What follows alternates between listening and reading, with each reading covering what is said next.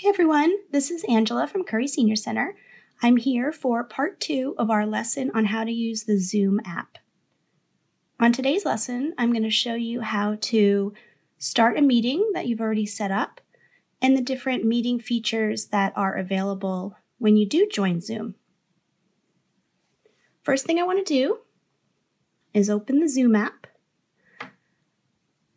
It's a blue square with a white video camera icon.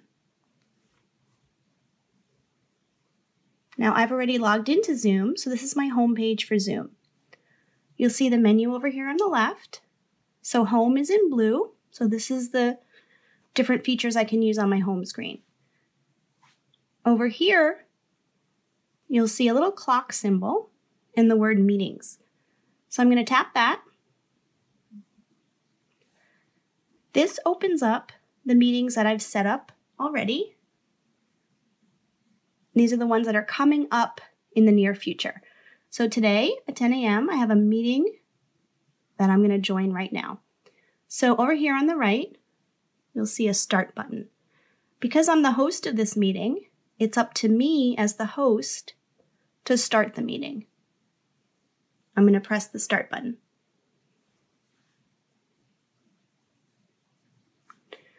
The first thing that you'll see is it wants me to call using internet audio. What that means is it will use the microphone and the speakers on my iPad to connect my sound to the meeting. So you do want to select that when that window comes up.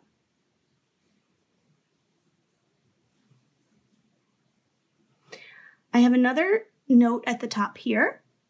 This says that 2 people have entered the waiting room for this meeting. And the waiting room is where participants will go before the meeting has started. So over here, I'm going to turn on my video. Whoops, the menus go away when you don't touch the screen. So I'll touch the screen again to get the menu. And I'm actually going to go to participants. And I'll see here that I have 2 people in the waiting room waiting for our meeting to start. So this is a security feature of Zoom. And you can set that up in the settings when I set up the meeting, or you can turn that off. So I'm going to admit both of my guests. I'm going to use admit all, so it's faster, or you can admit people one by one. I'm going to choose admit all.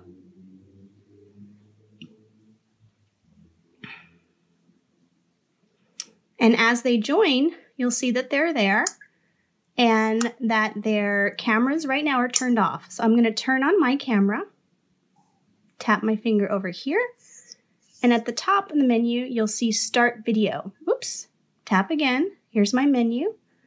And Start Video is off for me, so I'm going to turn it on.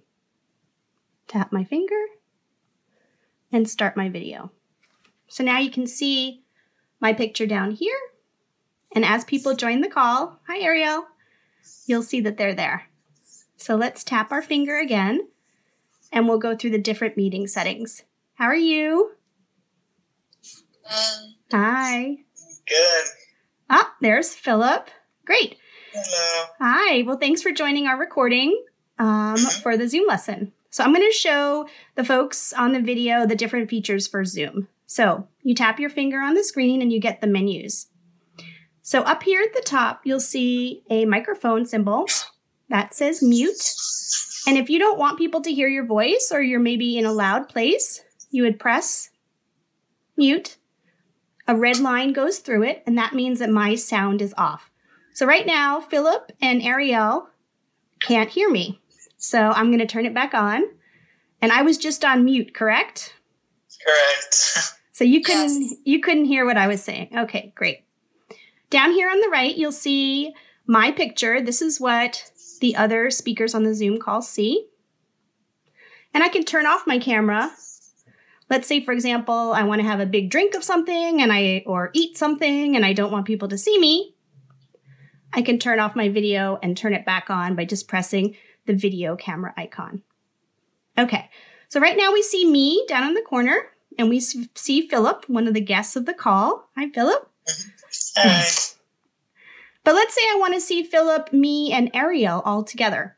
Over here on the left-hand side, you'll see the menu. It's a little white bubble. It has a grid in it, and it says switch to gallery view. So I'm going to tap that. So now we can see all 3 of the guests on the Zoom call at one time. So you can see who's speaking. I'm outlined in green. But now if Philip spoke, you would see his screen also be outlined in green. Howdy, I love to speak. Thank you, Philip, for speaking on our call. Okay. One of the other things you can do if you wanted to is switch the camera view. Right now, my camera for Zoom is my front-facing camera, which is here at my left-hand side of the screen. You see if I touch my finger, I'm covering my camera. I can switch to use the back-facing camera by touching my screen and getting the menu and using the switch camera button. But once I do that, it actually goes black because right now my iPad is on a little stand here and the camera's on the back. So that's why it looks black. So tap the screen again to get your menus, and I'm going to switch my camera back. So some of the other features of Zoom, you'll see at the top menu here. And there's 3 dots in the upper right-hand corner that say More. So this gives you a few fun features. So there are 2 things here called sort of reactions. And if I wanted to, and I'm on a call and I want to have a reaction, I can choose the clapping hands for yay, I really like what you just said. Or I can choose the thumbs up sign to say maybe that I agree with something. So once I choose that, I'm going to choose the clapping. You'll see that my little picture shows that I'm clapping or approving what we just talked about. That will go away after a little while. So again, tap the screen, you get your menu, tap the 3 dots, and I'll show you some of the other settings here. The next button says chat. So if I choose chat, it opens up a window, and this is good if you're on a meeting and you want to ask a question, or you can talk personally to someone, but you have to be careful to choose to send a message just to that person. Down here in the bottom, it says send to everyone, and there's a tiny gray chat box at the bottom. So if I tap my finger, it says tap here to chat or tap a message to reply. So I'm going to tap here to chat, and my keyboard comes up. So what I can do here is type a message, and I might say, if I want to ask a question of the meeting that we're on, I might say, when is the report due? Let's say we're on a work call. And then I can hit send here on the keyboard, or I can hit send here on the Zoom screen. So I'll hit send. So now there's a chat window that pops up, and I sent a message to everyone. And if anyone on the call knows the answer, such as Philip, they might reply to my chat. And then we can have sort of a conversation that goes on at the same time as the video. And so Philip has just responded, thank you, Philip, that the report is due on Monday. Well, today's Friday, so I better get on that report today. And Ariel also sees this chat because Philip and I sent it to everyone. If I wanted to, I can go down here where it says send to everyone. Everyone is in blue with a little tiny arrow below it. If I choose that little arrow, oops, I get the names of the people on my call, and I can choose maybe to send a message just to Ariel. So now my little box here says send to Ariel, and I'm going to say, oh no, Monday, because I'm so worried that it's due soon, and I'm going to hit send. And it shows me now that I sent a message to Ariel privately. So now Ariel's the only one that got that message. And she sends me a private message back that she's going to help me with it. Thank you, Ariel. I appreciate that. Okay. So now we're done chatting.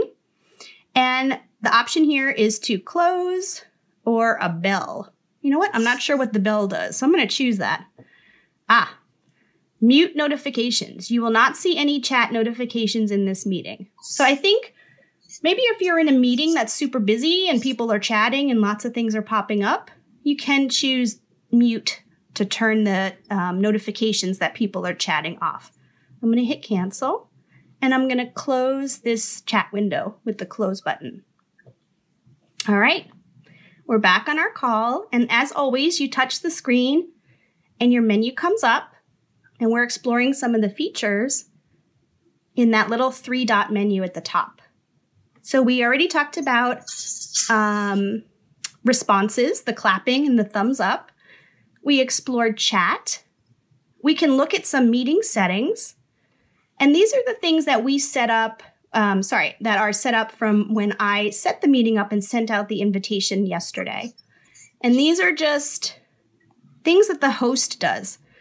So I'm not going to go into every specific meeting setting, but you can explore that when you set up meetings. So over here, I'll tap the screen again. I'll go to my 3-dot menu and minimize meeting. That just means that right now my meeting is full screen, but I can minimize it and do other things on my iPad. So we'll show you that. So I'm going to minimize the meeting, and it puts it into its own small little window here. This is just the last app that I had open, which is the Zoom app, and the meeting is still going on, but in that little corner there. So I'm going to tap Philip's head again, and that brings the meeting back to full size. Okay. Now, the 3-dot menu in the top right corner. And another setting, which is really fun, is virtual background. So virtual background, right now, this is my office, so you see that in the background. But if I wanted to, I can choose a different background that puts fun stuff behind me. So here's San Francisco. Well, sort of. There's the Golden Gate Bridge. So you don't have to see people's messy bedroom backgrounds or anything like that. So down here, there's a choice of no background, and then they offer some other ones. Here's outer space, or here's, I think, a leaf. So you can do that as well.